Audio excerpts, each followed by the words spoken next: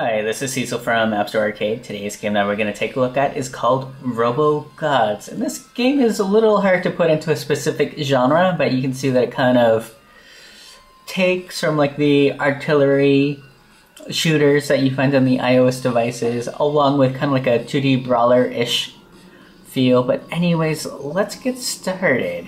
So, as you can see, I am playing a one-player game, and you've got a few different robots to choose from. Let's just stick with the baby robot.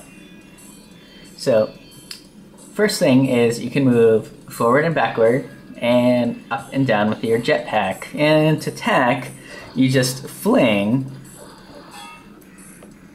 like this. And if you want to change your weapon, you tap right there. And to dominate the match, you're going to need to learn to dodge and fire at the same time. So as you can see, here's your life gauge right here.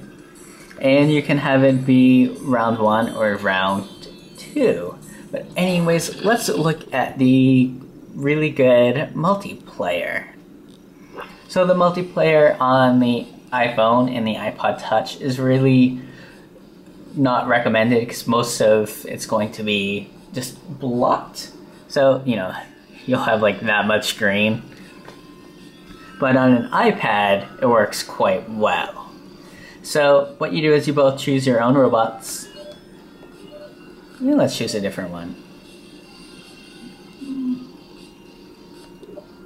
And then you can choose all these different levels. And with each level, will bring different environments. So if you choose the Aztec-ish land, you'll see that now you have like a boomerang type weapon and like a leopard monkey frog thing.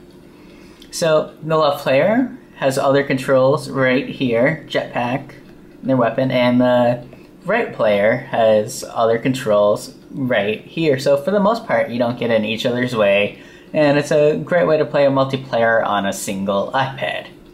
Well, that's going to be our look for Robo Gods HD. If you want to read our full review, please visit appstorearcade.com. Great, thanks, have a good day, bye.